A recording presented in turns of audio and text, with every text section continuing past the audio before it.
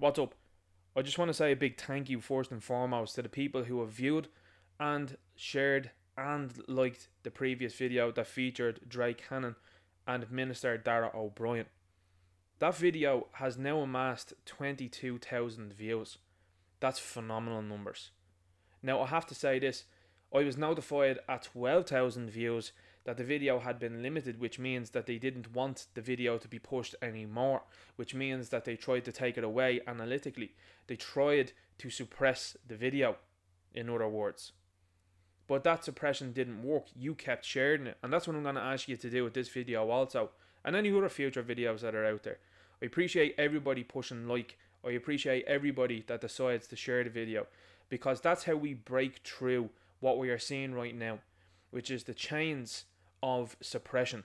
We are seeing an increasing call for suppression and censorship by members of the government and members of the media. Now we all know that those people work hand in hand, and we just have to look at this image alone to know what is going on in our country. And clearly there's enough people out there that feel angry about what's going on in this country because you liked and shared the last video. So I just want to say thank you for that. Now what I'm going to do is I'm going to show you this video that has popped up, and this guy just keeps opening his mouth, and I think that's fantastic. The more times this guy opens his mouth, the better it is for us, the more easy it is for us to convince people that the individuals that these government people have let into this country are undesirables and people that should not be here. Let's take a look. Every migrant out there is supposed to carry a weapon, supposed to carry something to defend themselves. Don't listen to these people. They don't know what life is. They don't even know who they are. You know, they don't even know how to protect their own fucking country. You know what I mean? The cheek of these people. The cheek of the authorities in this country. The cheek of them. Don't make sure they don't take nothing from you. You know, if you're going out with your friend, make sure you strap up. Yeah, don't be afraid to strap up. Suffice to say that we're working through options that I am discussing and will continue to discuss with government colleagues. I'm acutely aware of the pressures that tenants and indeed some individual. Well, what do you think of that video, guys? Let me know in the comments down below. You did a fantastic job the last time. Let me know how you felt, and if that video made you feel any sort of emotion, make sure you hit the like button, because that also helps.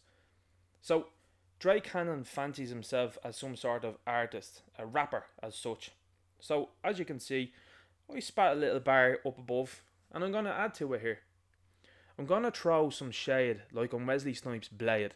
You're just a squawker, but you can call me the Daywalker.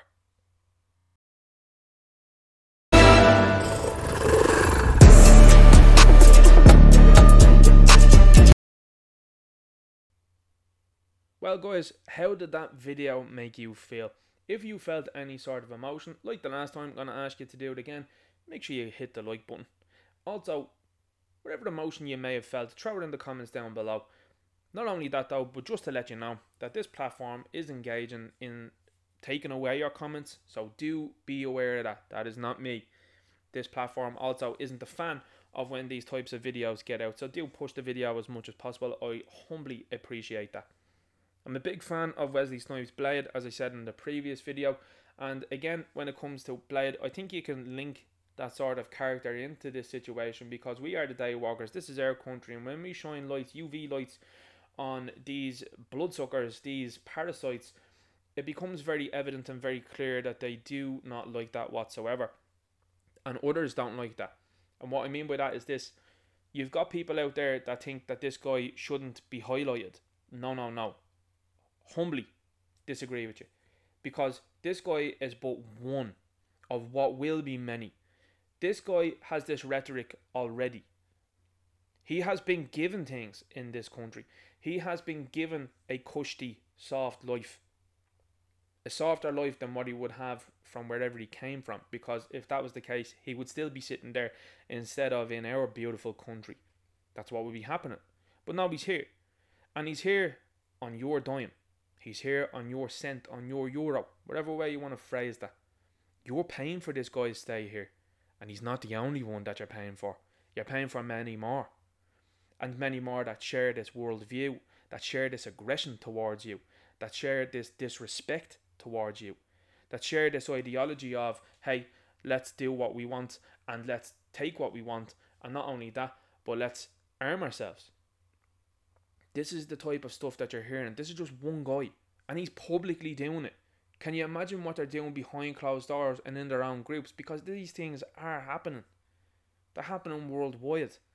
You'd be a fool not to think that. So what we have right now is a huge problem.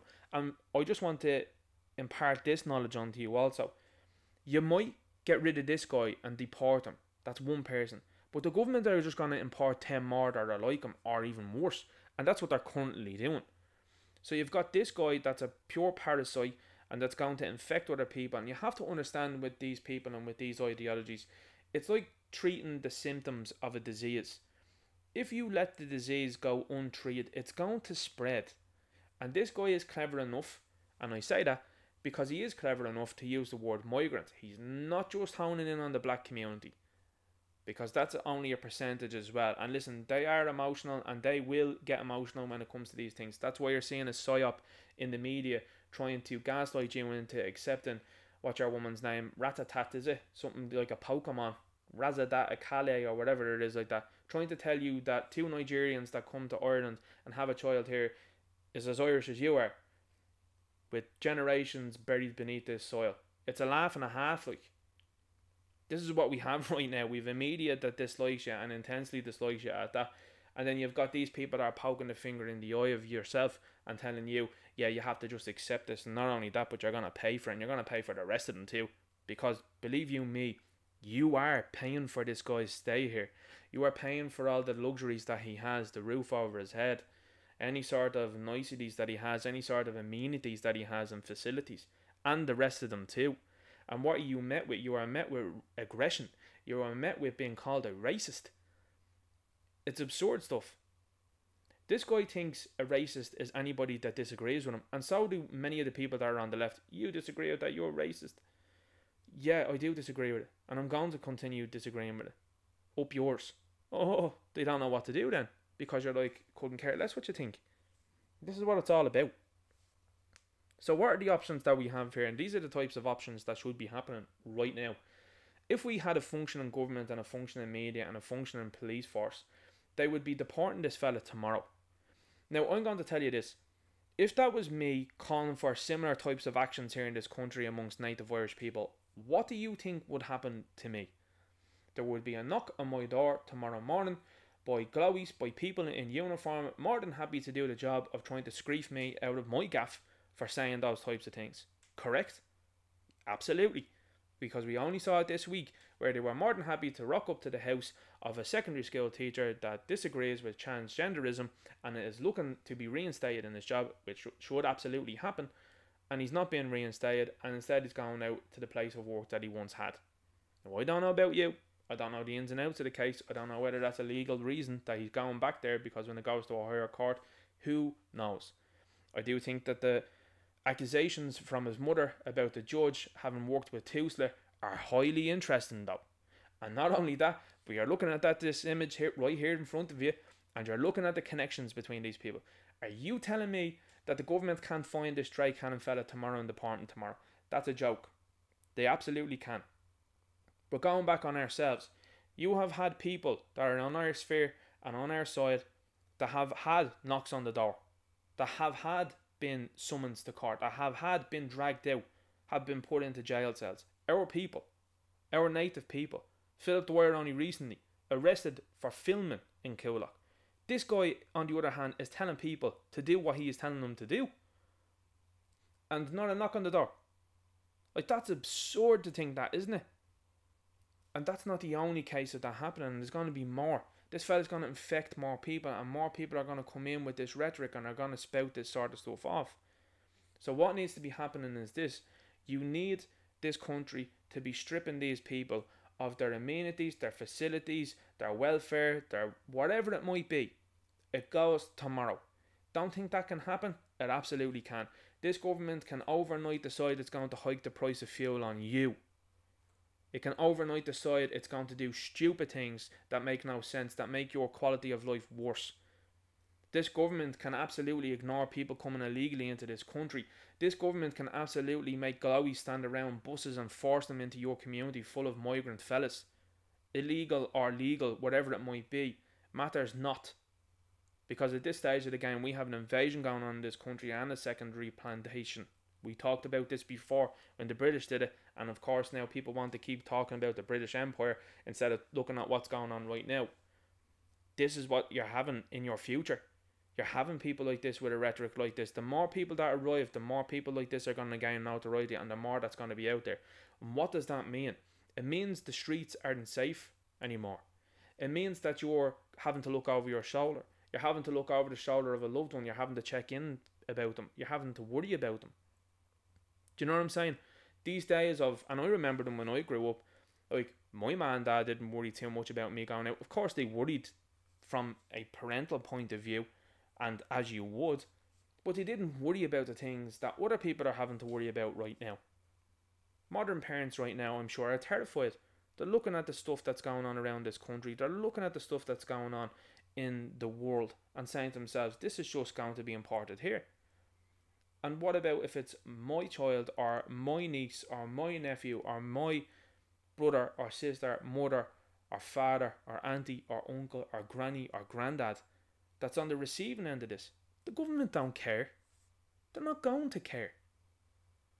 So this is why you've seen situations occur like what happened with Chico Makanda. Remember him? If you don't know about him, have a look into him. I think I did a video on him not too long ago. It still should be available. But this was a guy that was up to no good here in this country, was told to self-deport, didn't do so, and was hanging around areas. Well, the locals ended up sharing videos and pictures of this guy. Chico watch was going on. And the locals dutifully ran him out of the areas. I don't think he's in the country anymore. That's the cause and effect. Now, I'm not endorsing that happening, but a lot of people aren't disapproving of that happening either. So, this is where we're at right now as a country. We have a police force that seem to be completely disinterested in going and arresting and looking after situations like this, but have no qualms with harassing people that are pointing this sort of stuff out. It's absurd stuff, isn't it? Like, we're putting up with way too much here, I think. We're putting up with a government that is out of control, a regime that is out of control, that is showing you in front of your face that they can squander money hand over fist on people like this guy.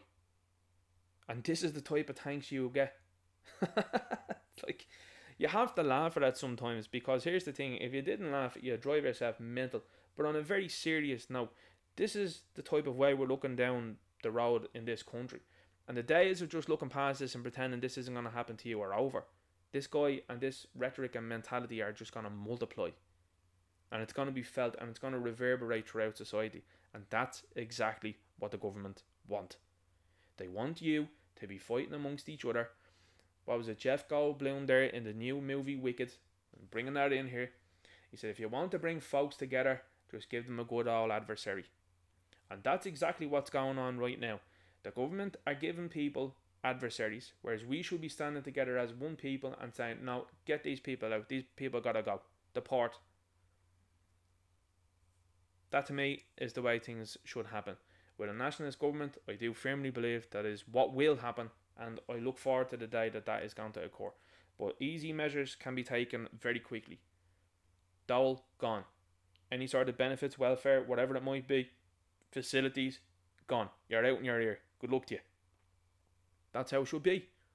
And it's as easy as that.